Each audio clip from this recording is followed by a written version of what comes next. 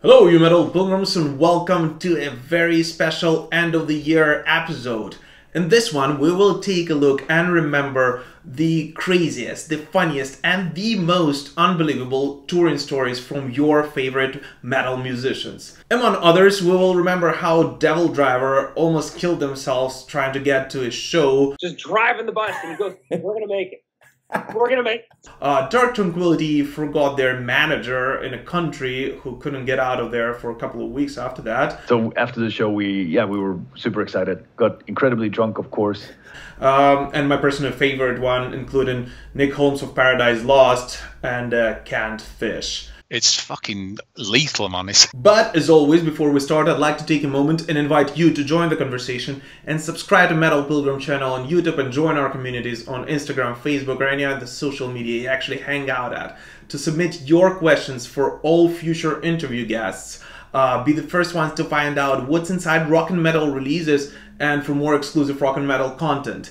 And we're currently voting on the best rock and metal album of 2020. So make sure to head to our Instagram and Facebook pages, submit your vote, and have a chance of winning a pretty cool Christmas gift from us. Here you go.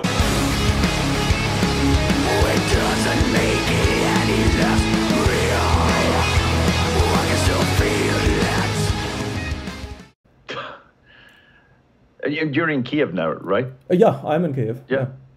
I don't know, like for some reason I remember one of the first, not first, but maybe 10 years ago we were in Kyiv. Yeah. It was the first time we had our current tour manager and front of house sound guy. One of the best guys in the world. And I remember just like, it was one of those like super cold winters. It was just like, you know, ton of snow everywhere. Yeah. The show was insane and crazy.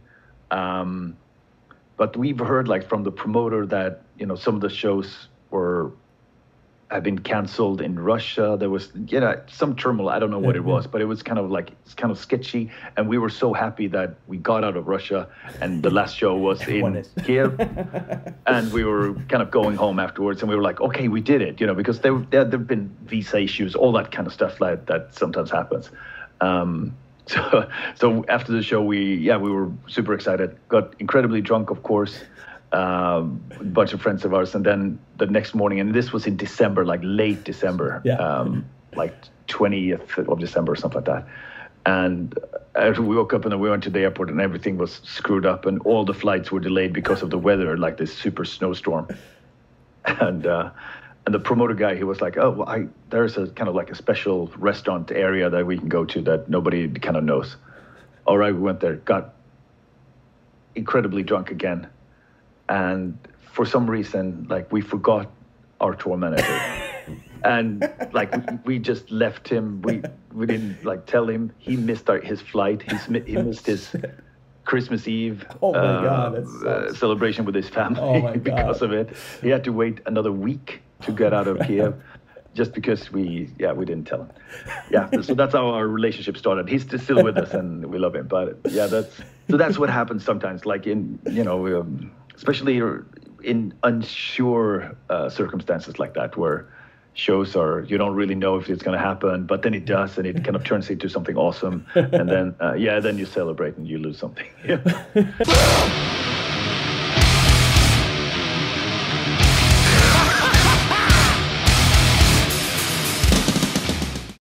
Bloody hell, there's so much. Which one do I pick now?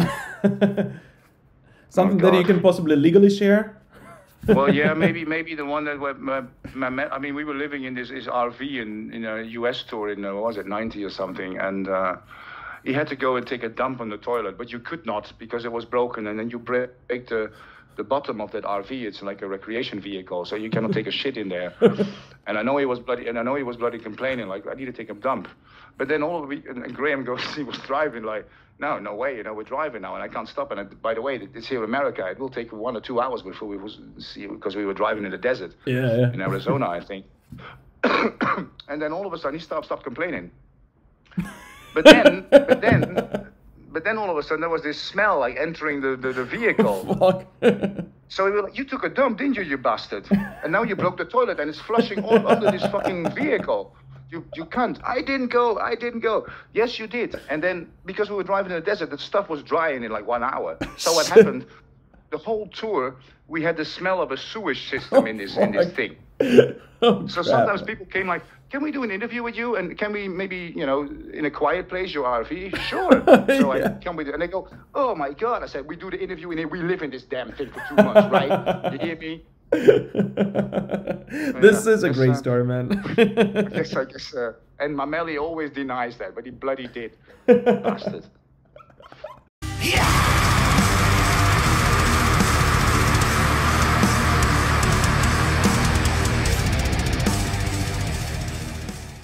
Well, there was this in 2004. This is a good one. This is only the second half of the story because the first half of the story is so long. But we were heading to Ozzfest in LA, and it was going to be our first time playing Ozzfest in LA. Yeah. And the first time DevilDriver was on Ozzfest. It was my first U.S. tour with the band too.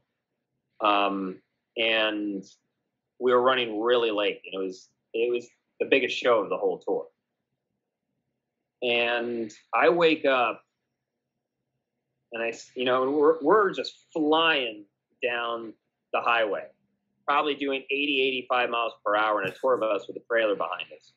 And I wake up and I see our bus driver laid out in the front lounge on the couch, sleeping. So you can imagine what went through my head. I was just like, what the fuck is going on? And then I go up there, I just see our tour manager, Eddie, just driving the bus, and he goes, we're going to make it. We're going to make it.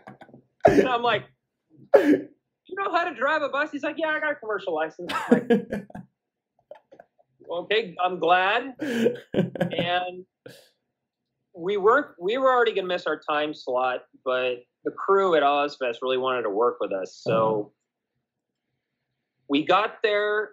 Our trailer was on fire because the axles or the bearings had burned out. Wow.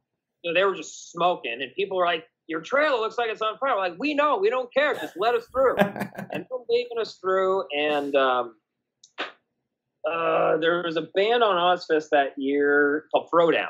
And they were set up to go next. So they let us use their gear, and we played 3 songs, and that was it. Wow. And there's a whole backstory to this. Our bus had broken down. We went through, I think, 4 different buses on that tour. And we missed the Ozzfest in San Francisco. Oh, really? Yeah. And so we had already missed 1 show, and we're like, dude, we can't miss LA. That's like our hometown show. Yeah, exactly.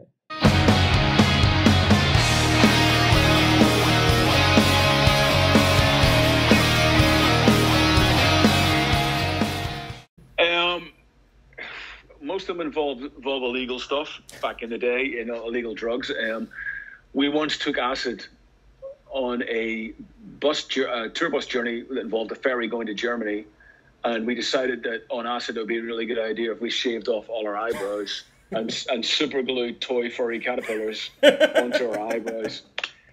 Whole band and the whole crew did this, which was genius at the time until we all woke up the next morning with these and we had to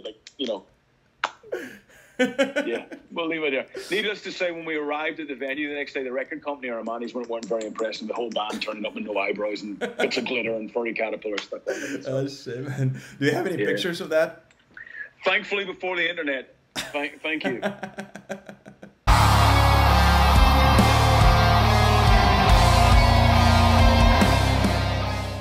Yeah, I mean, we played with most bands. I mean, most bands that you see on bills, we probably played with them in some, on the same stage as them on the same day or the day after. We've kind of been in the vicinity of.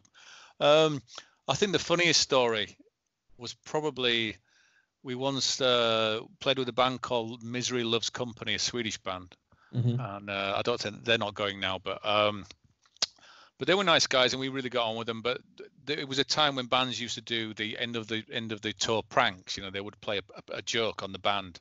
And you don't really see it that much now, but it was a time when everyone used to do the end of the tour prank, and the bass player from the band, when we played on stage at that time, we had some very large fans, blowing air, blowing the smoke onto the stage, like big fans. And the bass player from the band, whose name escapes me, he had a tin of this Swedish fish called surströmming, and it's like rotten fish in a tin. And you can Google it, check it out. There's videos of people opening this stuff. But he poured the surströmming onto one of the fans, and the oil went onto the fan, and then it blew the smell of the fish. And the fish is the worst smell you've ever had. And I don't eat fish. I'm a massive. I hate anything from the sea. I can never touch the fish or anything that's lived in the sea. How do you live in the United Kingdom then? Yeah, no, I never eat. I mean, none of my family eat it. I just don't. But I mean, even if you did eat fish, there's no way you could stand that smell. It is the worst. But anyway, blew on stage, the smell, and I started to vomit, literally, then projectile vomit, like literally. I was holding my hand in my mouth and I was coming through my hand the vomit because I couldn't stop it.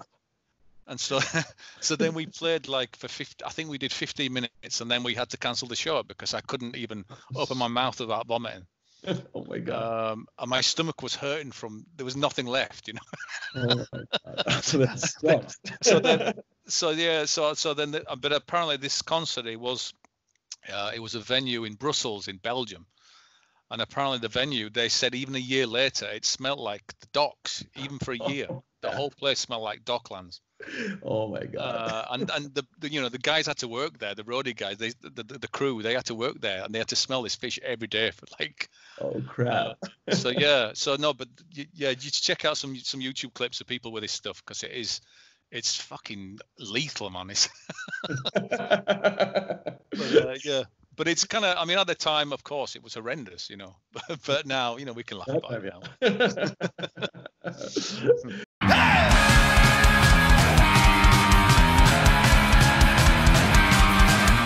For the craziest story is when we were playing the first US tour with Celtic Frost in '86. Mm-hmm. We played in San Diego, and the security people were a gang, and they beat up everybody in the crowd.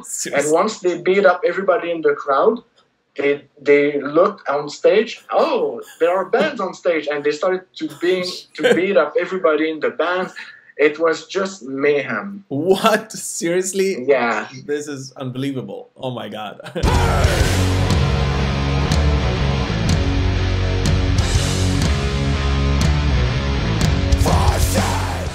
Definitely.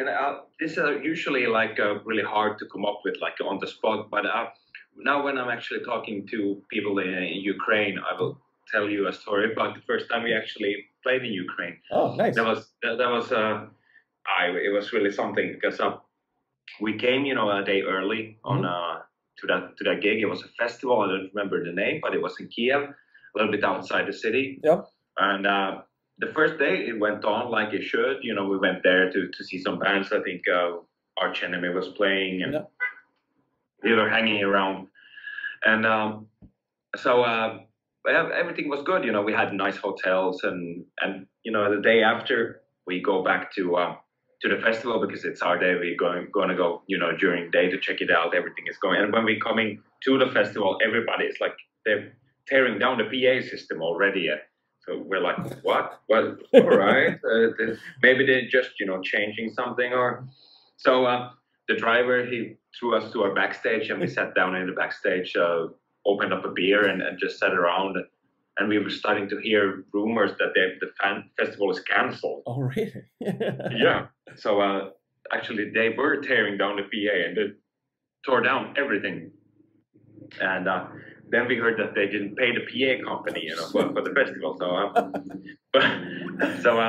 So we were really disappointed, and we were stuck in the middle of nowhere, you know, outside Kyiv. And so, luckily we got hold of some kind of driver that could come and pick us up. But first, we had a interpreter with us, and we asked if there's somewhere we can go play in a club or something in the city that would take us. So he said, yeah, he made some calls, and we actually got, you know, a venue that was actually willing to take us. And it was also the first time in a long, long time that Rotting Christ hadn't played over there. So they were really let down. So we asked them as well if they want to join, and we did a Finntroll Rotten Sound evening over there in a club, and it was so packed. Yeah, it was, and we wrote these big signs that we put up all over the festival area, because there were people still in there, fans there, and that tell everyone that we're playing a club show, and it was, I think the capacity was like 300 for the show, and I think there were over 600 tickets sold, so it was really terrible.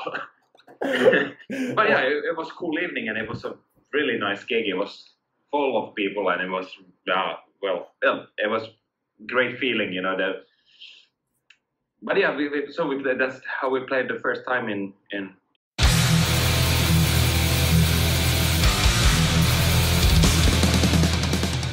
There's a lot of crazy things. Blitz's 60th birthday was pretty crazy. Where did you go? What did you do? Where were you? We were in Minneapolis, Minnesota. He was expecting the whole day that we were going to do something. I think his idea of what he thought we were going to do and what we did were two totally different. Because I think in his mind, he's like, oh, they're probably going to get me like strippers or something. And we're like, no, not at all. Dave and I went across the street to the Target.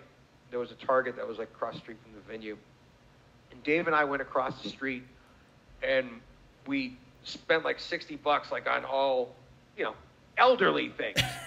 Fiber supplements, you know, like Viagra pills, adult diapers, you know, all this stuff, you know, like a shirt that said like #1 grandpa on it, like just all this stuff that, you know, you don't want to get. We put it in this giant like pink happy birthday bag with all these balloons and stuff. And then we got him a walker. we had to hide the walker. So we hid the walker and all these balloons inside the ticket office to the venue. So we didn't see it the whole night. So after the show, we were trying to figure out how we were going to do it, because our tour manager had a cake and all that, and he's like, all right, well, how do you want to do this? Because we want to make sure that we can get the crew involved too, and not just do the thing and then those guys are tearing down and like, oh, you missed it, sorry. Yeah. So our TM goes, well, let's just do this. He goes, go down, because it was a club where we had a situation where usually I'm a dressing room guy. And some guys in the band are bus guys. I'm a dressing room guy. Dee and Blitz sometimes go right to the bus. Derek sometimes goes right to the bus. I always go back to the dressing room. Normally because I just have too much shit, you know, to carry in. I got 4 bags or whatnot. So I just make my way back to the dressing room. But normally I don't go back there like right as soon as I'm done. Like my normal protocol usually is to get off the stage, have a little drink, just check in with my tech, make sure he's cool, we had a good show, good night, all right, tear down, I'll see you afterwards, we'll have a drink. And then I go chat with Dave a little bit, because he's taking down his in-ears rig. So we usually, you know, have a 5 to 10 minute chat about the show, joking about whatever, or, you know, just see that, or this, that, and the other thing.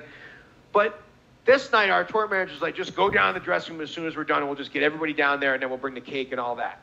So, and it turns out that the bus guys can't be bus guys for this show, because the dressing room is behind the stage, and now you have 800 people that are in the front that you literally would have to walk through to get out the door of the building to get to the bus, because the bus is in front of the building and not in the back.